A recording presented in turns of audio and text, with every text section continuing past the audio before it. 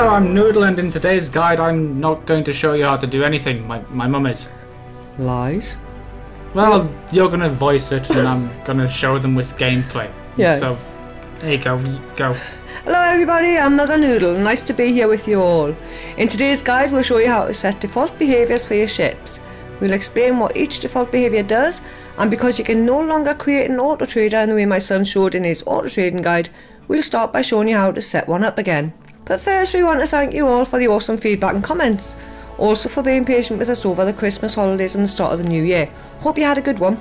Oh, by the way, we have a Discord channel which you can find the link to in the description below should you fancy a chat. So, let's get on with it. To create an Autotrader, you now have to set one up through the default behaviour section of the ship you want to set as an Autotrader. You can do this by clicking on the ship, then clicking on the information tab on the left, and then clicking on the behaviour tab. Next, you go down to the default behaviour section and click on the currently set default behaviour to change it, then click on Autotrade. The skill star level of the NPC that is captaining the ship actually matters now, so you will need a 3-star captain in order to choose the Autotrade option. If the skill level of the captain is lower than 3 stars, the Autotrade option will be greyed out. Once you've selected Autotrade, you can tell it which ways it is allowed to trade by clicking on Add Ways, then clicking on the ways you want it to trade. Once you've done this, decide how many jumps away from the ship's current sector is allowed to buy and sell the ways you want it to auto-trade, then click Confirm. This is now the only way to create an Autotrader in X4. Right, next we'll show you every default behaviour available and explain what they all do. Patrol. This default behaviour will make your ship patrol a sector of your choosing. To choose the sector that the ship is already in, click on the Area to Patrol box, then click on OK. To make the ship patrol in a different sector, you have to go and click within the sector you want it to patrol and then click OK. Once you're happy with what you've set, click Confirm and the ship will patrol the sector you choose. I believe it will now attack any hostiles it comes across, as well as scan for illegal goods on ships. I think. Or he thinks. We think. Whatever. Anyway, my son does not have much experience with the patrol option, so if you missed anything out or got something wrong, please let him know in the comments section below the video.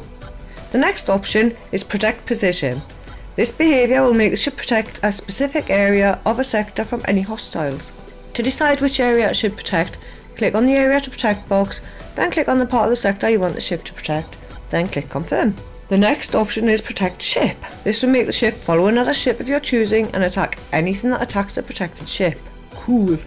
To decide which ship it should protect, click on the box next to the ship to protect, then right click on the ship you want it to protect from the list given, or on the map, then click Confirm.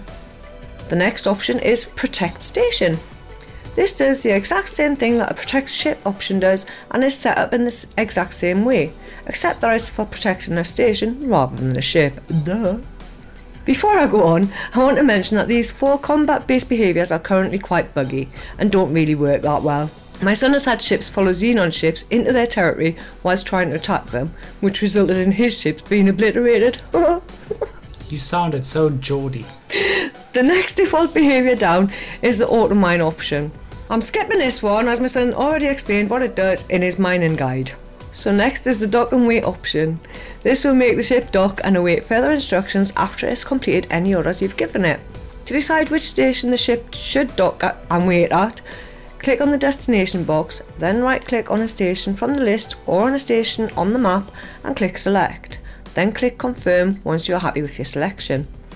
The next default behaviour is Explore. This option will make the ship map out a sector for you, but it does this incredibly slowly in the current build of the game. To decide which sector you want the ship to map out for you, click on the Area to Explore box, then click on the sector you want explored and click OK. Then click Confirm. The ship will now map out the sector for you. The next default behaviour is Follow Ship. Quite simply, this will make the ship follow another one. You can decide which one it should follow in the same way you decide which ship it should protect. Please rewind should you need a reminder of that process. Ding ding. Next is the Fly to Object option. This will make the ship fly to any stationary object that is available to select on the map. Once again, do this by clicking on the destination box, then right clicking on any stationary object of your choosing from either the list or the map and clicking on Select.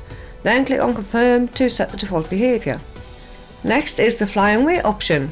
This will make your ship fly to any location in the sector and await further instruction. Select the destination in the same way we just showed you, except this time you choose any location you want within any sector. The next default behaviour is hold position.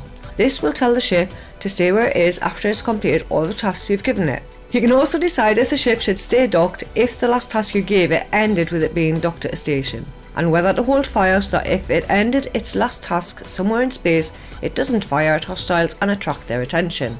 The next option is revisit known stations. This default behaviour will make the ship revisit every known station over and over again to update what those stations are selling and buying, which is handy if you don't have satellites dotted around to do that for you. To decide which sector the ship should do this in, click on the box next to space, then click within the sector that you want the ship to revisit stations in. Click on OK, then confirm.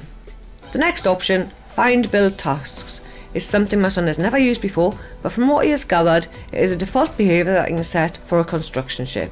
He believes this will make the construction ship look for stations that need a station builder, and then go work on them. Although he has read that it only does this for your own stations. Who knows? The next default behaviour that he has never used before is the distribute wares behaviour. He has read up a little bit about it, and it looks like this will make the ship move wares between your stations.